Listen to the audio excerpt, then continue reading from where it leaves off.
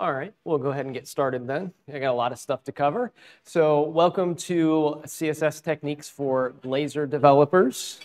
I'm Ed Charbeneau. I'm a principal developer advocate for Progress Software. We build the Teller QI for Blazor, if you're familiar with any of the Teller products. It's a product that I work on. And today we're going to talk about 4 different topics regarding using CSS with Blazor. And there's some things in here that are going to help you organize your CSS code, make it a little bit more manageable, make it a little bit more flexible, or possibly even less flexible, depending on what your aim is to develop the styles for your application. So the first thing we'll touch base on is Sass. It's still a very popular framework for building CSS code. So we'll talk a little bit about what is it, why do we use it still, and how to implement that in a .NET world. We'll talk about a feature that is part of the Blazor framework called CSS Isolation, and why we should use it and how it compares to using something like Sass, and if it's compatible with Sass. Then we'll talk about component styles, the scope of the style. So whether I'm able to change that style inside of the component once it's been built, how do I want to write kind of an API surface around letting other developers access the style of those components and change them, and do some theming, things like that. And then last, we'll touch on frameworks. We'll talk a little bit about Bootstrap and Tailwind and see where they fit in the picture of all this. I also want to mention before I get moving too far along, all the slides that you'll see are written in Blazor using some of the techniques that you'll see in the presentation. So once I'm done, you'll be able to go on GitHub, grab the slides, and tinker with some actual live code that you can play with and see which parts of this you'd like to use in your projects. So we'll start off with Sass. Sass is something that I'm a real big fan of still. It is a preprocessor that lets you do additional things with CSS code that are not part of the current CSS spec. Sass has been around for quite some time now. It lets you do things that CSS doesn't normally do. One of the things that CSS has now, but didn't back a few years ago, is have variables. And variables are extremely important to writing clean code. They let you reuse values over and over again, and it just makes things so much easier. They've added a lot of module systems and things to Sass, and Sass originally was written in Ruby, and over the years that has evolved as well. It is now written in Dart now, and one of the things that people used to give Sass a hard time over is the compilation speed, and that was the fact that it was written in these other languages, and now that it's written in Dart, it's extremely fast at compiling your Sass code into CSS. So if you have an application that you want to write a theme that kind of stretches across the entire app, and you want to use variables to control things, maybe you want to have a light and dark theme. I actually have an example of what something like that might look like in the presentation itself. Like I said, this is kind of a live demo of things that are possible when you use these type of tools. Maybe you want to implement something that you can easily swap out a couple values and change the entire theme of the app with. So you can do that in Sass. I'll also show you how to do this in regular CSS now that we've got tools to do that in the language. This also lets you break your CSS into modules. It makes them much easier to use and reuse. So if you want to share pieces of CSS code across multiple projects, Sass lets you do that as well. Also, if you're using Bootstrap, Sass is optional now. But in previous versions of Bootstrap, you were essentially using code that was built by using Sass. And if you added Sass to your pipeline, you could trim down the amount of CSS code that was generated and only pick the things out of the framework that really you were using in your project and minimize the bundles that you ship to your customers. It's also great for styling things that are not Blazor components, because Blazor, we'll talk about CSS isolation in a few minutes, but there are things inside of your app that may not be actual Razor components, and you want to use regular CSS to style those things, and you can elevate that CSS by using Sass. Installing Sass is actually something that I think a lot of people get confused by when they start working on a Blazor project, because a lot of the Sass documentation that you see when you start searching on the web pertains to things that use Webpack and the Node way of doing things, so the JavaScript way of building applications. We're using things like Webpack and some sort of command line system that was built for Angular or React or Vue.js. We don't really have anything dedicated to Blazor in this space. So you see a lot of npm install and scripting and use of like Webpack plugins and things like that, where in the .NET world, when we're using Blazor, we don't really, we've chosen Blazor, so we don't specifically want to use these JavaScript things. We're trying to avoid Node in some circumstances, or npm rather. So a lot of people don't know how to just install Sass kind of bare bones without all of those things, because that's where all the documentation is at. So since Sass is a Dart binary, you can install this without npm or JavaScript or any of those things. You can actually do this on any operating system. Depending on what you're using, if it's a Windows PC or a Mac, you'll use Chocolatey, or you can use Brew. And then you can say Choco install Sass. Now you have Sass available on your system, and then you just run it. So you run the Sass command, you have an input and an output, and that's it.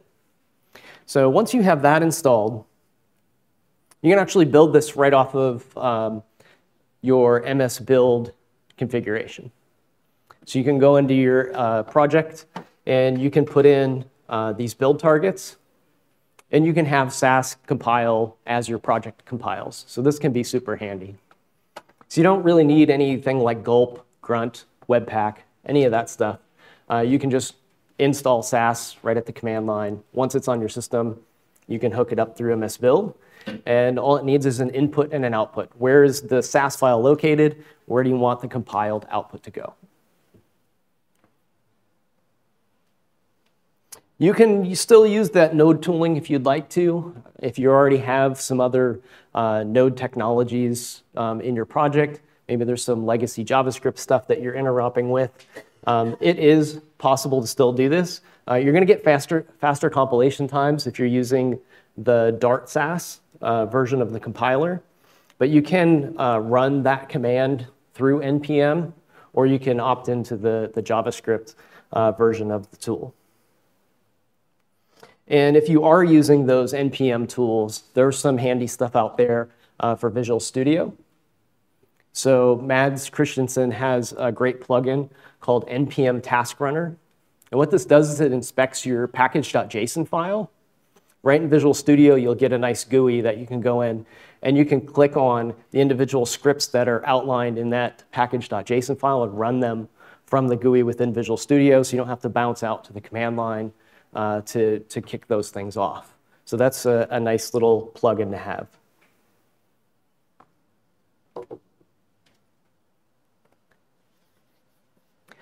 So let's talk about CSS isolation next. This is a very Blazor-specific thing. Now, all frameworks, modern web frameworks, tend to have something like it. And Blazor kind of gets influence from other things sometimes. And we have CSS isolation inside of Blazor now. And what it allows us to do is scope specific style sheets to components. So we're actually marrying up a style sheet with a component. And what this does is it helps us work with our style sheets where they are attached to a component. So if we remove that component from a project, then it also gets removed from the style sheet gets removed from the project as well. It also helps with collision. So we don't accidentally override styles on other components within that system. So it manages conflicts with other components and their style sheets. And the way it works is actually pretty clever, and it involves the compiler. So when we write a component, the example on the left-hand side will have some sort of markup in that component and a matching style that gets applied to it. So in this example, we just have an H1, whatever the contents are, don't really matter here. But we're going to write a CSS selector to attach to that H1 tag. Now, the compiler is going to actually generate a unique identifier and attach an attribute with that unique identifier on it. And it will do the same thing for the CSS file that's associated with that component. So your output HTML and CSS by the .NET compiler is going to be an H1 tag with this specific attribute on it. And then your CSS code will have a selector that matches that very highly specific CSS selector. And what this does is it makes it so you can't accidentally write CSS that will override that style. It is nearly impossible to override that. You can do it on purpose if you try hard enough, but the compiler can generate a different GUID, and that's going to end up breaking that forced style override. So this will help if you really want to lock down a style where you don't want other developers going in and muddying up the CSS code that you wrote. I've been on projects where you kind of open the end of your CSS file, and at the very bottom, there's a bunch of selectors that end in a bang important, where somebody's tried to override something higher up in the system. And then when you kind of hit that plateau of CSS code, there's really no going back. So this prevents those type of things from happening, where you've got your CSS code compartmentalized with your components, and then you've got this protection from overriding things by accident and having those CSS collisions. Now, I do have kind of some reservations with this as well, because CSS isolation actually implies an anti-pattern. So CSS is cascading style sheets. And if we isolate it, then we've kind of removed the cascade from those style sheets. So it does come with some opinions. Alyssa agrees in the back. So it does come with some opinions. So if you're creating components that you need to control this style very strictly, it's going to help you. But if you need flexibility, it's going to then hamper what you're trying to do. And that's what we'll talk about in the next segment, is how to kind of manage that scope. So this is very narrow scoped CSS. So we're only scoping that CSS to the component. So there's some general rules that I've got here. We won't go through every single one of them, but I'll pick out some of the important ones. Like, use this when that style is very specific to that very component. So if you're writing an overall theme for your application, then you probably want to put that code in something like Sass, or just a general style sheet, something that's very well organized, but is accessible by all components. But if it's very specific to that component, then it can do very well in CSS isolation. You might want to use a kind of a traditional CSS class or CSS file if you're going to be sharing this component to lots of users, because you want them to be able to control what that component looks like. If your consumer is going to be doing any kind of customization, then you might not want to isolate those things. Do try to use it in new projects. See what you think of it. See if some of these techniques work for the projects that you're working on. But don't go to a project that's already constructed and works well and isn't broken and try to add, rewrite the entire thing in CSS isolation because you learned it today. Like, use your time wisely. If it's not broke, don't fix it. Another feature of CSS isolation is the deep selector. So you'll run into this on occasion where you have a parent-child relationship. You have two components that are nested inside one another, and you need to influence the style of that child component. So in the example here, we've got kind of a parent component that has this child underneath. And when we render that child component, we want to style the h2 tag in there from the parent component.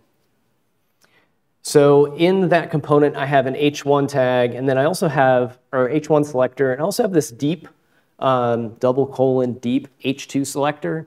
What that means is it's going to escape from that CSS isolation by a level and let me style the component that is nested underneath.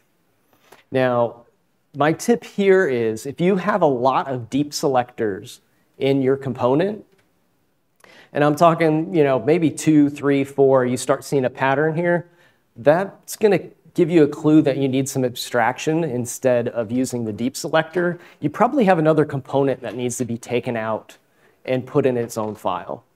So I've run into that a few times. I'm like, this parent keeps influencing the style of all of these children components, or this children, all the HTML and this child component. There's actually multiple components that needed to be broken out and put in their own files and isolated as well. So you can find some code smells with CSS isolation. Like I said, with CSS isolation, you're kind of working against CSS, where traditional CSS gives you the ability to theme the overall style of the application, where CSS isolation is per component. We're kind of locking this down, and we don't want anything to influence the look and feel of that component. And I like to set up this slide with kind of a sliding scale of customization, where we want to find the right fit for what we're developing because we need to tailor it to who's consuming the code we're writing. So for us at Progress, we make the Telerik UI for Blazor components. It's like 100 components that we're going to give, or we're going to sell to many, many customers that have their own brands, their own themes, and they want to customize these things completely. So we don't want to isolate any of that CSS code. We want them to be able to customize that as they see fit. So we've kind of got that first scenario where we have global customization. So we're at the very end of the spectrum here. We want the end developer to be able to do whatever they'd like with the style of these components. And we use Sass for ours. So we actually have Sass code that's very easy to go plug in some new values and retheme the entire suite of components. And we even have a third additional tool called Theme Builder that you can go in and use a WYSIWYG type of editor to actually theme all of the components, and that will generate the CSS and Sass code for you. So that's kind of the extreme end there. And then the other extreme end, the third one is minimal customization. We have this very strict brand at our company, and we don't want we want developer A to write the CSS code with a designer or another team. We don't want developer B to ever touch that. We don't want them to accidentally override anything. Or we don't want somebody going rogue and using their own colors, etc. So there's that minimal customization where we want to lock everything down. And then there's kind of a nice balanced area that you can get into. And that's what I want to really show you today, is how you can use some additional techniques to make it where you can pick the spectrum that you want to be on.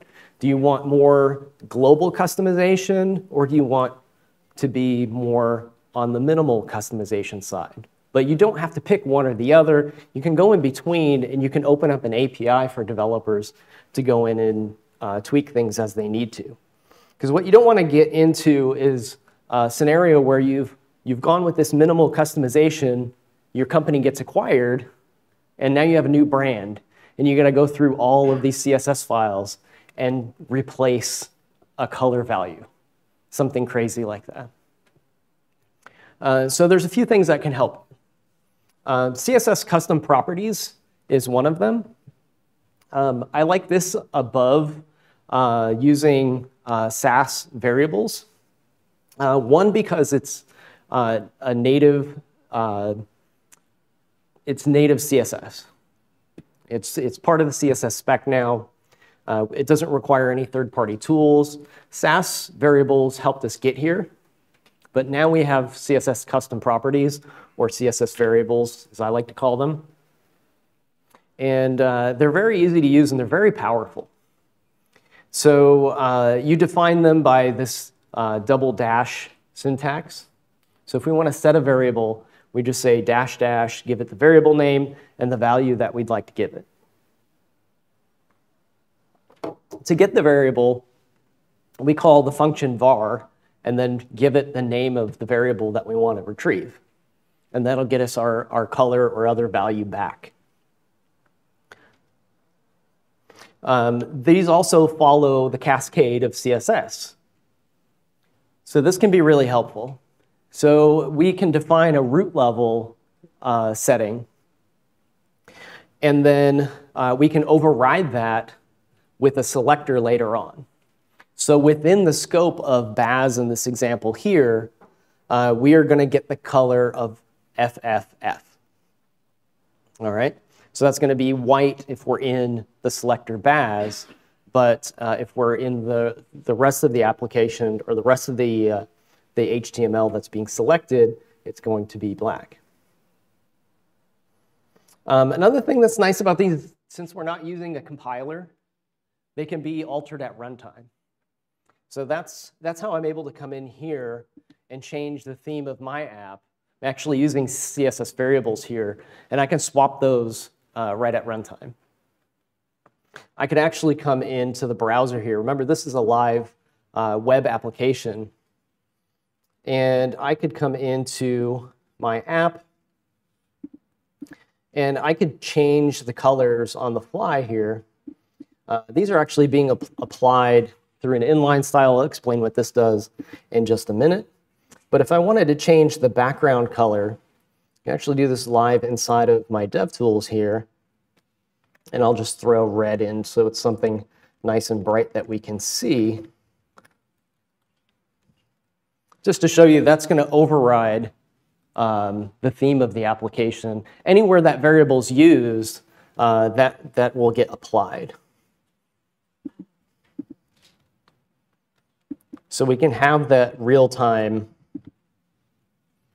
or runtime experience where maybe we want to have something where the user is able to set colors at runtime. Maybe we have some reports that we're generating with components, and we want the user to be able to select the color of the chart or something like that that is coming out of that code.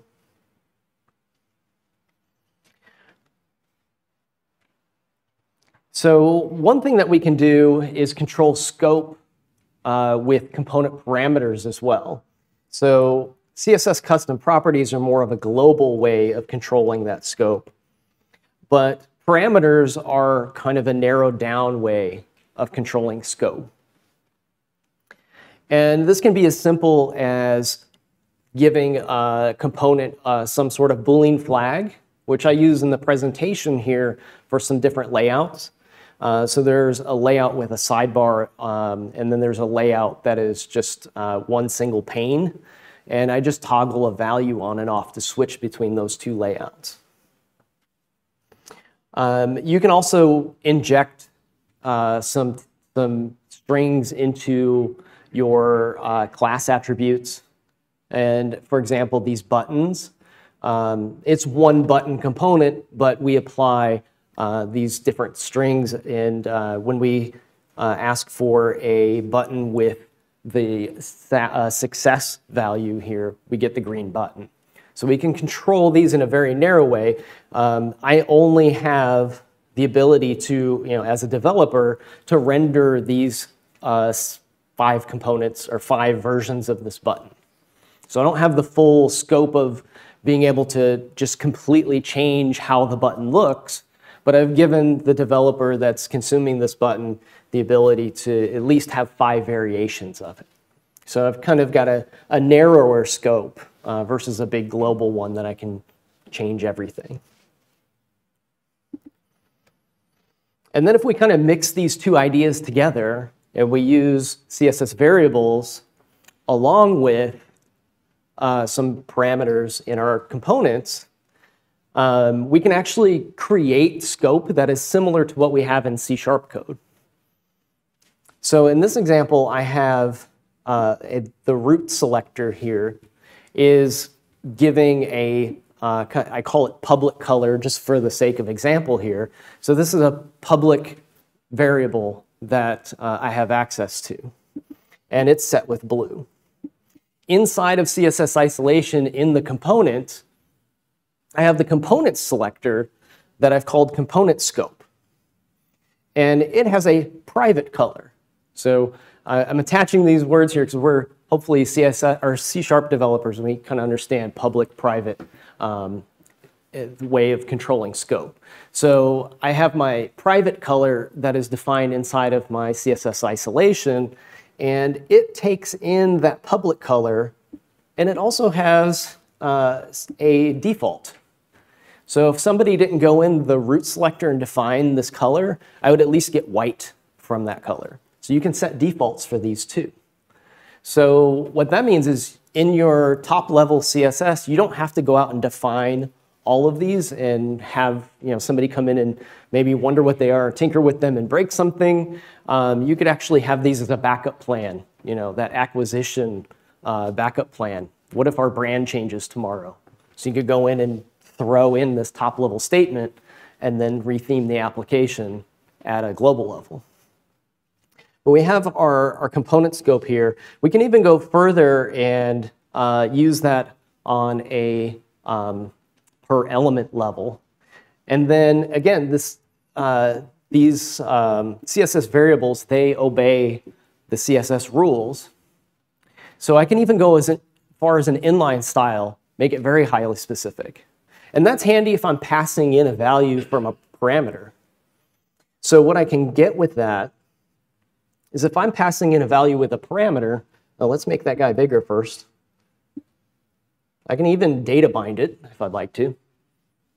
And then I can do something like this where I can choose the color of that component and restyle it like that. But it's only affecting that one instance of that component because I'm passing that value in as a parameter and it's overriding it at the style level. So the root value still remains for the rest of the components. So I can do that, and I can actually data bind it as well because it's a parameter. So now I've kind of got the full scope. This is that middle ground. So I have only the values that are exposed through parameters the developers can change.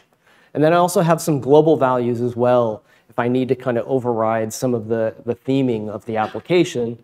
But the overall structure of the component, the shape of the bubble that you see here, there's no way to really get in there. Those are CSS isolated values. So I can't change the fact that it's a bubble, but I can change the size and the color of it all I would like.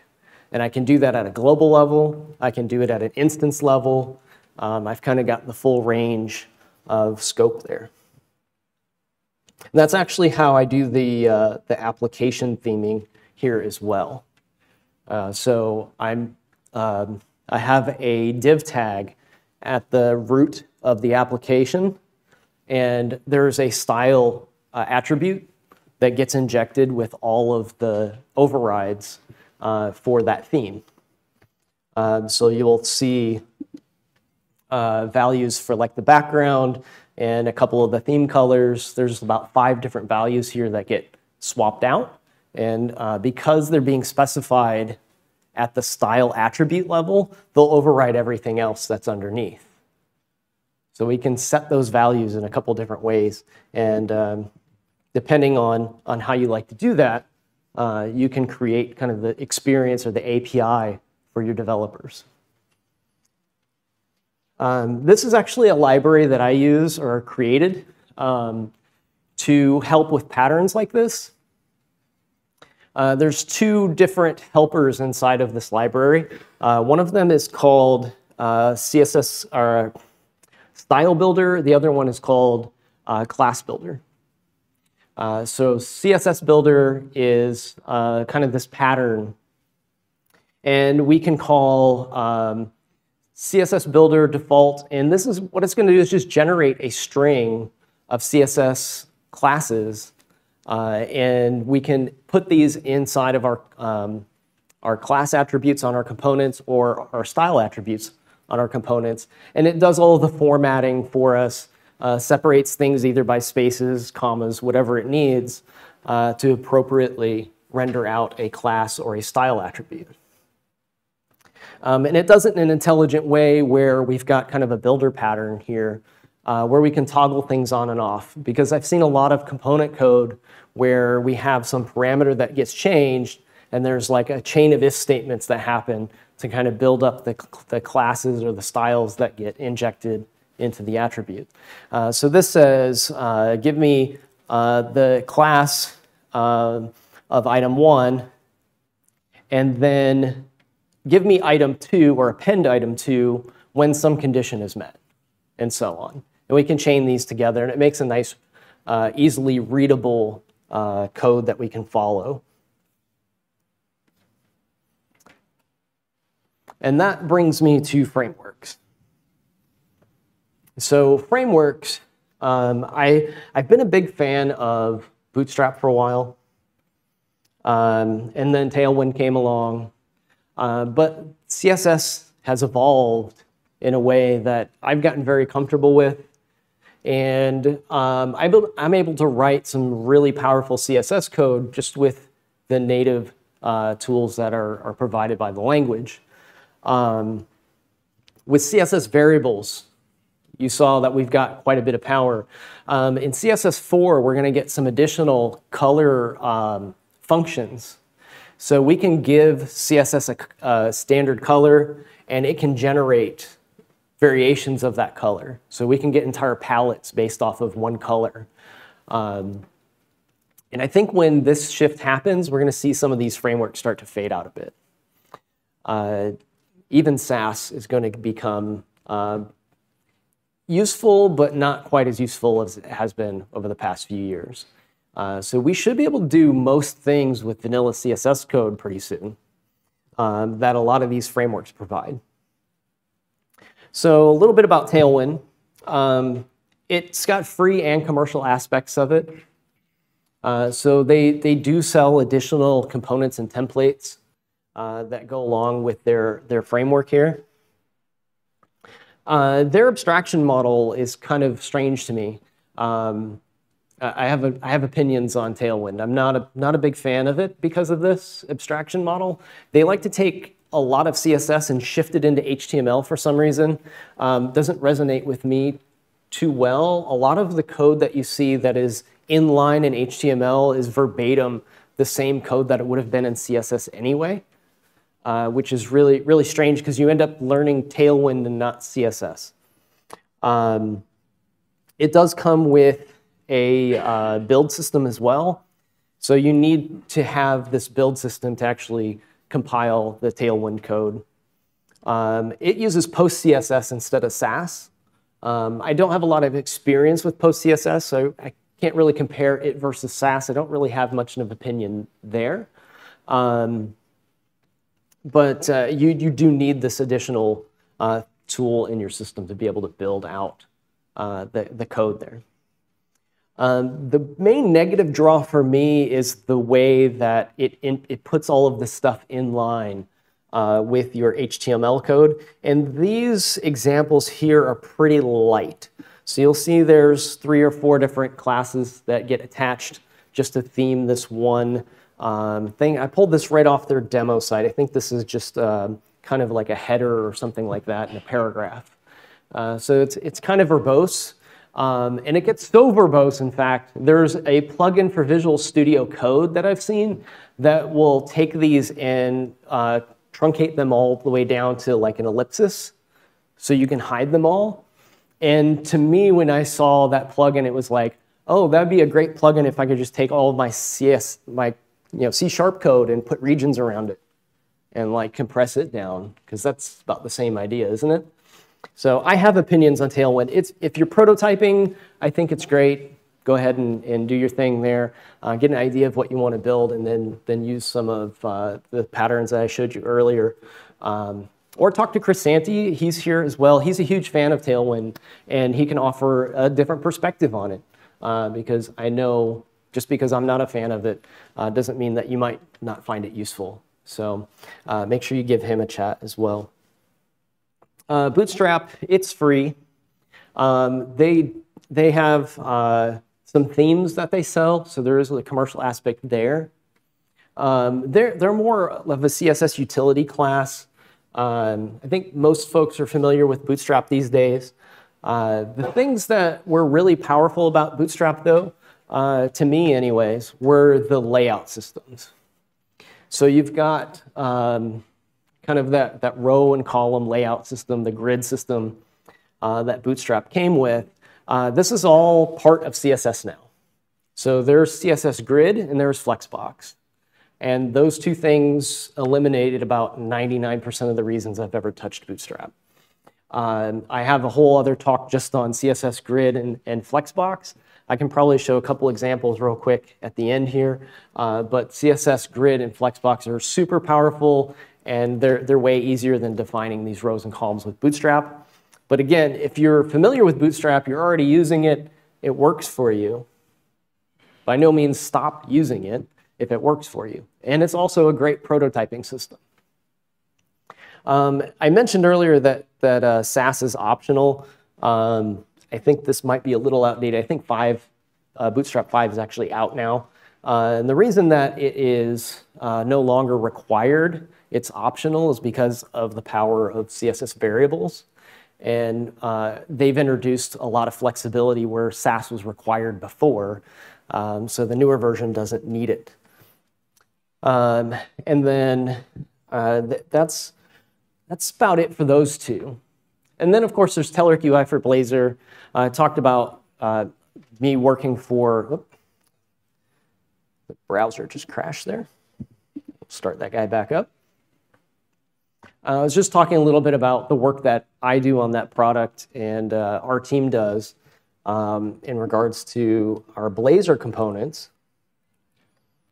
Let's see if our, here we go. So all of our stuff, the browser does not like my iframe that's in there.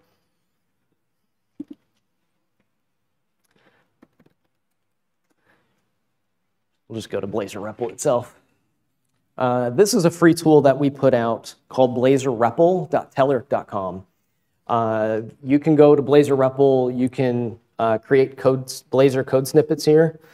This may be a networking issue. Keep seeing an error pop up on that. You can come in here and write some Blazor code and share it with the community. Embed it in your blog posts, things like that. It's kind of like a code pen or JS Fiddle, that type of a thing, but for Blazor specifically. And inside of here, we have some, well, here, let's go to, you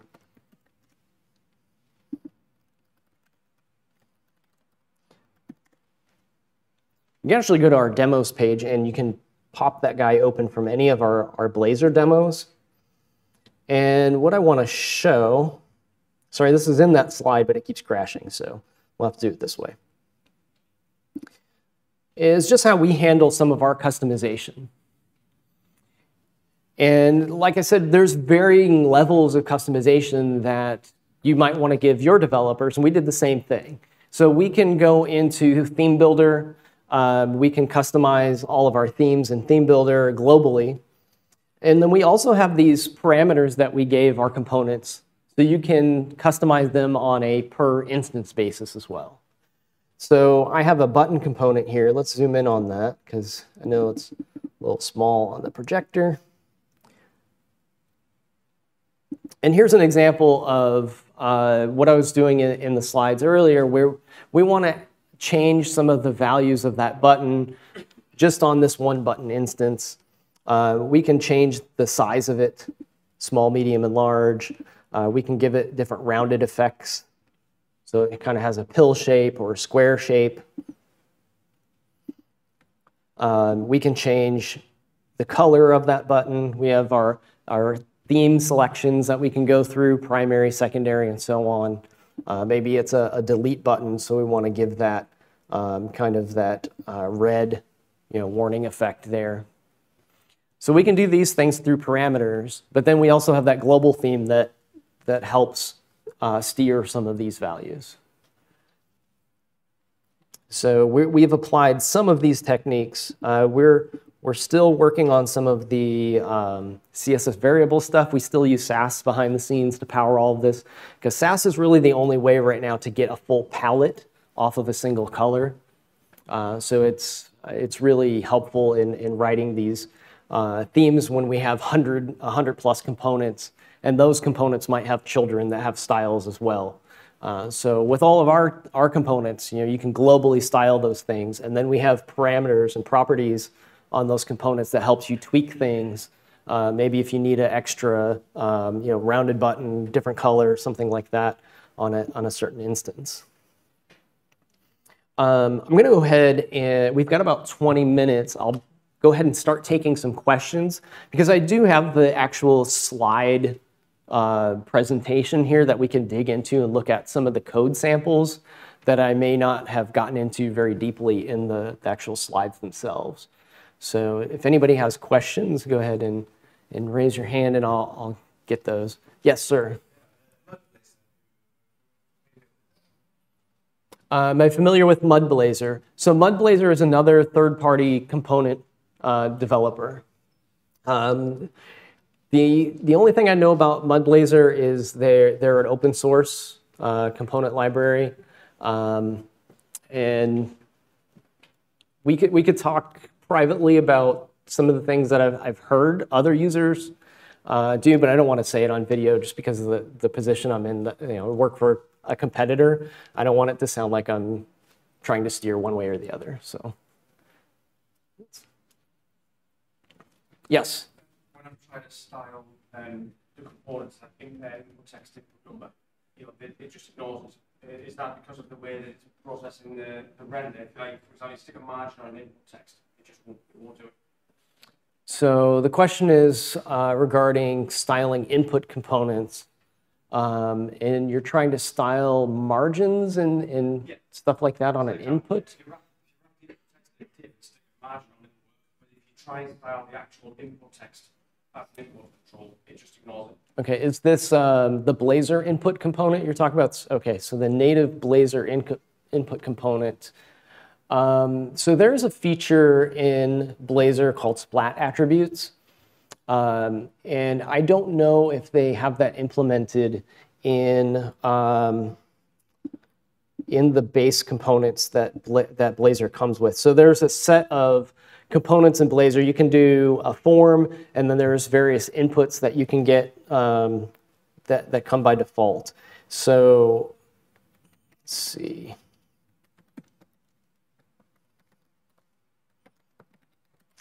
So when we develop components from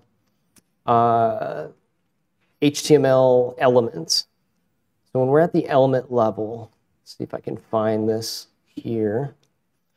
There is something called splat attributes that we can apply to our components. I can't find the documentation off the top of my head, but what it essentially does is I can have a component and it's going to have some parameters that are actual named parameters, like color is a parameter on some of our components.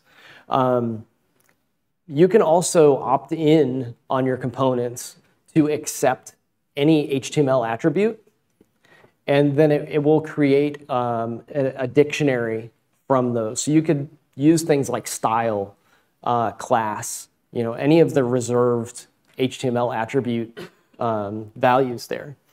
And then you, as a developer, you need to decide how to include those in your component.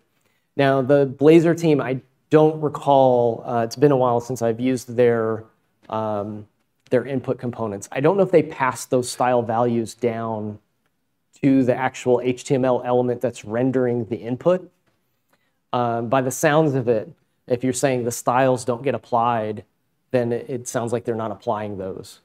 So the attribute splatting seems to be ignored for style in particular, or class. It's inline style or class? It's even if just in the CSS model style itself, even if you just said, I want all inputs to pass margin, every input, it just doesn't do it. It's as if it's processing the CSS, then it's actually rendering that, it's doing something to render that in after it maybe not applying it. I don't know why, but it just, no matter how broad you are, it just ignores you, you're not doing it. And when I Google around, all I get is, yeah, it's that. The site is not helpful, you know. Okay. There's a way around it. All right, I'll have to look into that a little bit more. Yeah, I haven't experienced that myself.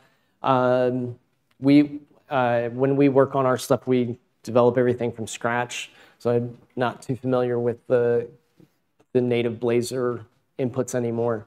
You should be able to style those, though. I'm not sure why it would block that from a global level. They don't use CSS isolation on those, so yeah. It's an interesting one. Yes? Is it possible to combine, for example, Bootstrap and then CSS variables, so the way of working with variables in CSS, or is it Bootstrap or CSS variables?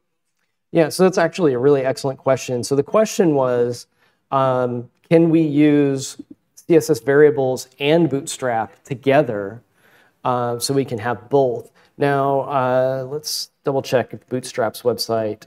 It's been a bit since I've used Bootstrap, but I believe we're on Bootstrap 5. And they have gone, they've gone to CSS variables in Bootstrap 5. So let's see if I can find it really quick.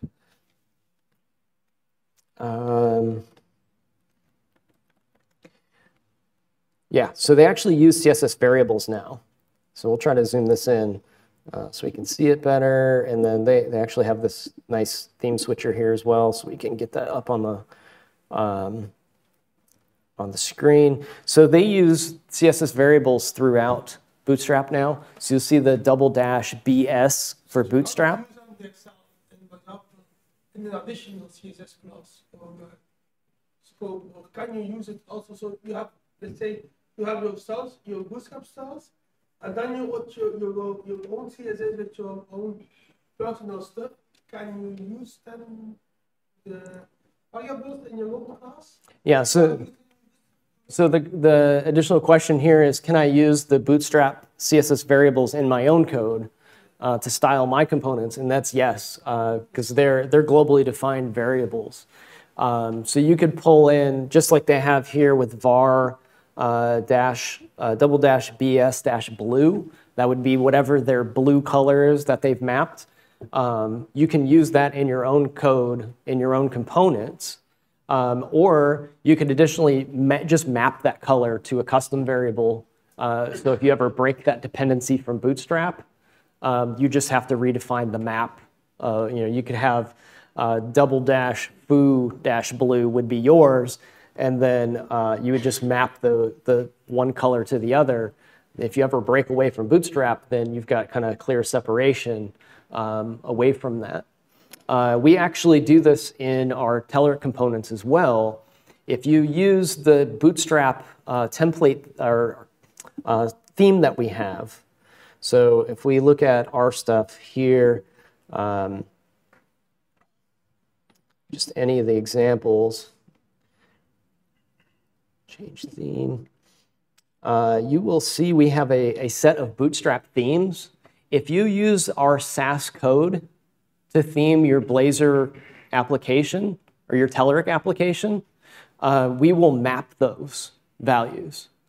So if you already have some Bootstrap in your system and then you're adding our components to it, you get the same theme across all of the components. And if you change the Bootstrap colors, then our components will match those colors that you change to, because we're mapping them in the background. Yeah, so that's actually very common. It's a great question. More questions? Yes, sir. In CSS, if you want to have defined set of styles, but you also have variations. It's supposed to do that by composing several CSS classes, so you'll have several classes, kind of with more specific names to indicate more specific variation just the styles you're applying. And to lots of us, that's kind of odd, and the natural way to do that kind of thing is with the notion of inheriting one thing from another. Do you think CSS will allow something that allows you to have classes that inherit from other CSS classes, or is that not something? So I think the question is kind of question/statement. So when you were saying you do CSS development, like you might have kind of like the BEM mechanics that you follow, where you're kind of building up like subclasses kind of on top of a base class. So you might have like a button, but there's this button with some actions. There's the hover state. There's things like that. Is there any improvements coming to CSS that's going to kind of help with that? There's actually some stuff in the pipeline. Actually, I think it's out now. One of the things that's great to look at is the CSS state of CSS survey of CSS. So the state of CSS survey, they put this out every year, and people go on and they go through the survey, and they say like there's questions like, I know about this feature, I've never used it, I know about it, or I've never heard of it, that sort of thing, and they can kind of gauge where people are at with newer concepts in CSS. And one of the things that is in CSS now, or is coming very soon, I'll have to see if I can find it here and check it, is layers. Let's see if they have layers in here. Color, shapes, layout. We'll just go straight into layers, CSS. Layers. So layers is a concept that is similar to what you would see in like a Photoshop or something like that, where you can set up different layers inside of your CSS, and you can apply those layers to different sets of selectors. So this can help you organize your code more modularly and apply different layers throughout your HTML in CSS in your application.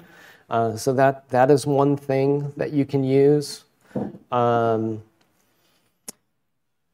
sure if there's anything else specifically in CSS, but this is a wonderful survey to go through and look at some of the individual features in here, because when you find something in here, I like to go through these, and if there's something in here that I don't know, now that the survey is done and it's out, like this is an interesting one here, writing modes, for example.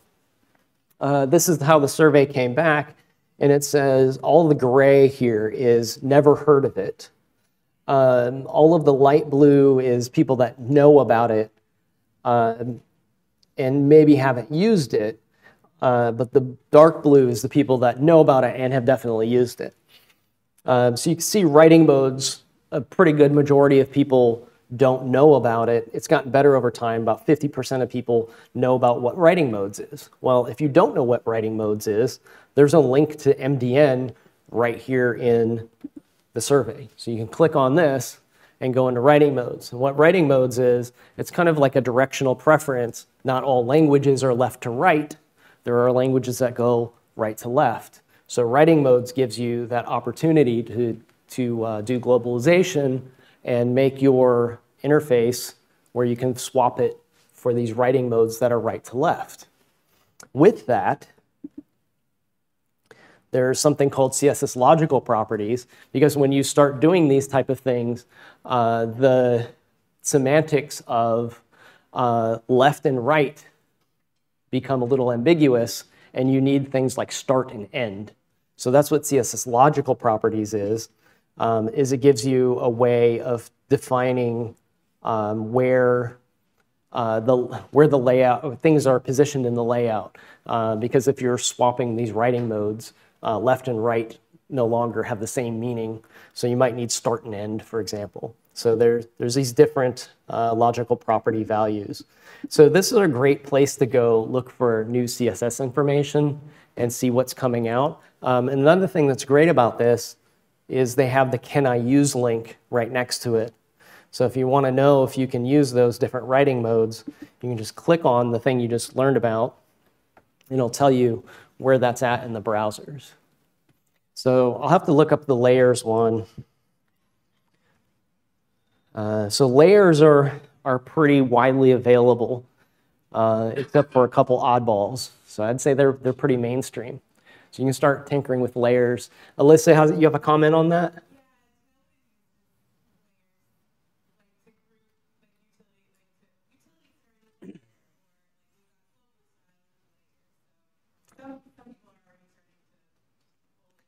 So Alyssa just said that Tailwind actually uses this feature to layer in some of their styles. So again, I have my opinions on Tailwind, but it's also a great, even though I don't use it, excuse me, even though I don't use Tailwind myself, if you wanted to see an example of how layers are used, dig into their source code. That's another great thing about Bootstrap as well. A lot of the techniques that I learned about CSS came from Bootstrap. It's a long, long story since Bootstrap's been around for quite some time, but actually friends with one of the original developers of it. And I learned a lot of my CSS code from him, a lot of my CSS capabilities just from him. Just digging into the source code on both of those, just seeing how they organize their projects, their big projects, both of them. They're excellent resources just for that fact alone. Like, how can I organize my project better? Go look at those two things. And then look at some of the CSS that they're using, some of the newer techniques. So I think that was a good question. We've got time for maybe one more. If anybody else has a question? All right. I don't see any hands going up. Oh, did I miss one? Oh, yeah.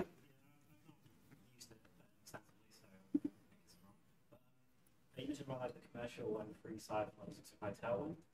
Tailwind CSS is Tailwind UI, which is like the library. Same, so you have like Bootstrap material. I think like Tailwind CSS by itself is free, but then you wouldn't expect things like sort of drop down menu, because it would just be that would be a module sort of thing, as opposed to from what I've seen when I've used it, Tailwind CSS just seems like CSS got some additional predefined commands. So like if they say P2, it'll be padding to then what they think is like a nice looking padding where they put as like style 2. So then if you use P4, it makes everything will next style nicely together, sort of thing. But yeah, I just sort of I suppose a distinction between like there's Tailwind CSS and Tailwind UI sort of side to it. Mm-hmm. But yeah, I think the UI. Yeah, so there was just some comments about Tailwind and some of the free versus the paid stuff that's out there. It does have like those utility type of classes that you mentioned, like P2, 4, all of that is like different padding. So what's nice is those frameworks give you kind of a starting point for like a white space system, where they give you those P1 through whatever that represents padding, and what those are nice for, especially in like rapid prototyping, is you don't have to just from scratch code out like what is the white space in this application going to be like. They've got these predefined things that you can just start typing into the HTML and work with. So there's some nice stuff there to be had, and then you're giving a little comparison about like what's free, what's not.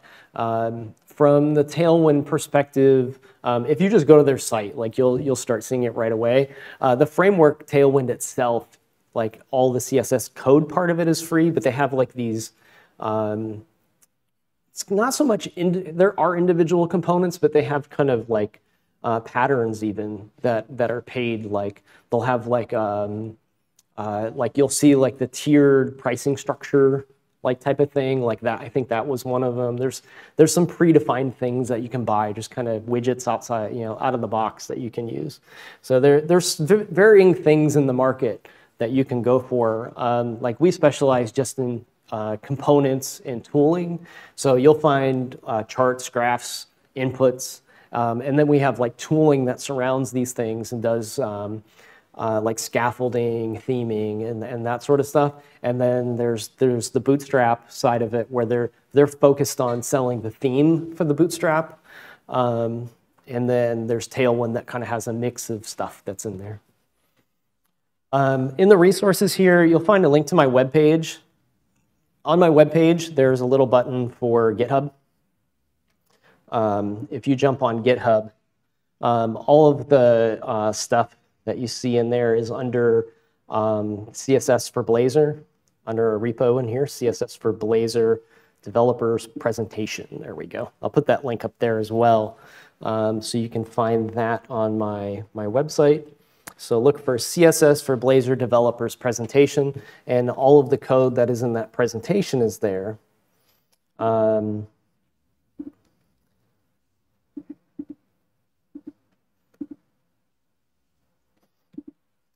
this is a Blazor app that is just written for displaying the presentation itself.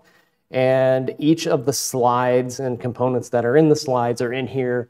And there's that, again, that example of the global theme. There's some Sass code in here. It should just compile if you have this Sass compiler installed. So it should just start up and run normally. So you may need to install that Sass prerequisite. Other than that, all of the code is there to dig through just to see how some of these examples are done, especially probably this guy here is a nice one that people might want to look at just to kind of understand how that bit works. And it can kind of theme itself on the fly there. So that'll be up there. But that is all I have. And if you want to talk any more about any of the things that you saw here, feel free to stop by the Progress booth. We're right here outside the presentation room here. Stop by our booth, ask any questions about the presentation or any of our components that we have, and we'd be happy to answer that for you. Thank you very much.